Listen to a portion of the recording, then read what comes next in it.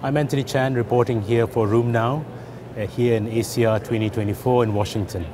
And there have been some very interesting abstracts today, looking at the assessment of axial spondyloarthritis. Firstly, in the whole area of using the scores that we use to measure outcomes. So we traditionally have been using something called the BASDAI score, which is the BAF Ankylosing Spondylitis Disease Activity Index. And for a long time, there had been an arbitrary cutoff of less than 2 or more than 4 in terms of assessing whether the patient is in remission or whether the disease is active. But that actually hasn't been validated. So here in ACR 2024, abstract number 0818 looks at the assessment of the BASDAI score in comparison to other outcomes such as the ASAS, the Ankylosing Spondylitis Disease Activity Score, Axial Spondylarthritis Disease Activity Score, and they have developed some new cutoffs.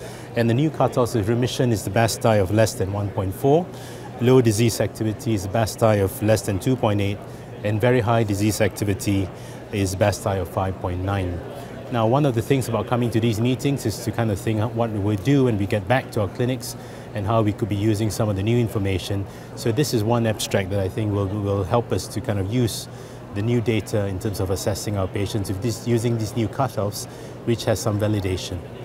The second abstract in the field of axSpA is in abstract number 0819. And this is about the definition of difficult to manage axial spondyloarthritis.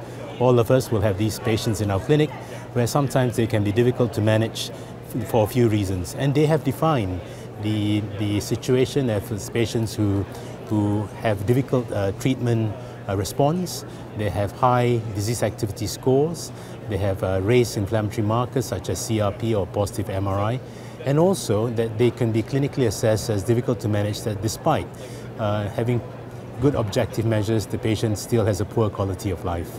So here are some of the things that we can be using in terms of trying to define this population a bit better. And this is work that has come from the ASAS group with 89% concordance among the people who voted for this new definition of difficult to manage axial spondyloarthritis. So here we are in ACR 24 with these two abstracts from today, 0818 and 0819, which I think will help us inform how we manage our patients with axial spondyloarthritis going forward. I'm Antoni Chan reporting for Room Now here in Washington at ACR 2024.